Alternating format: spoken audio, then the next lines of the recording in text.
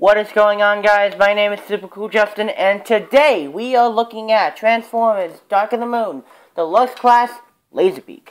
Now, I know what you're thinking. Justin, why is there two of the same mech tech weapon in front of you?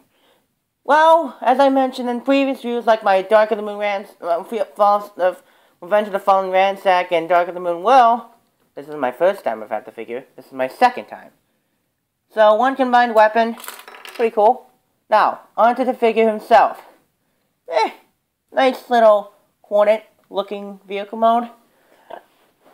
It's kind of cool, to be honest. I mean, I've seen most video games with this kind of vehicle. It's awesome. Now, onto his transformation.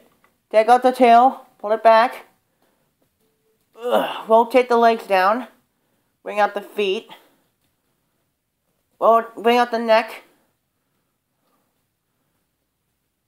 Do that with the other leg.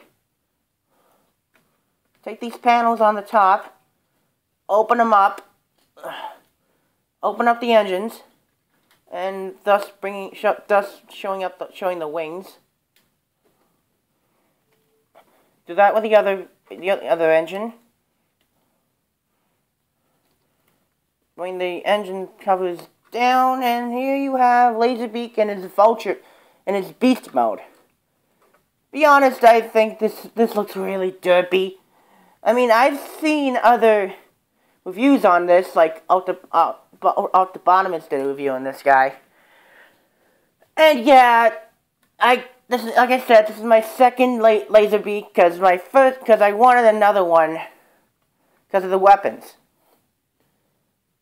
Weapons themselves were designed alright, I could say, but with them on him, they look really derpy, so I'm just not gonna show that. So thanks for watching, guys. Super Cool Justin signing off.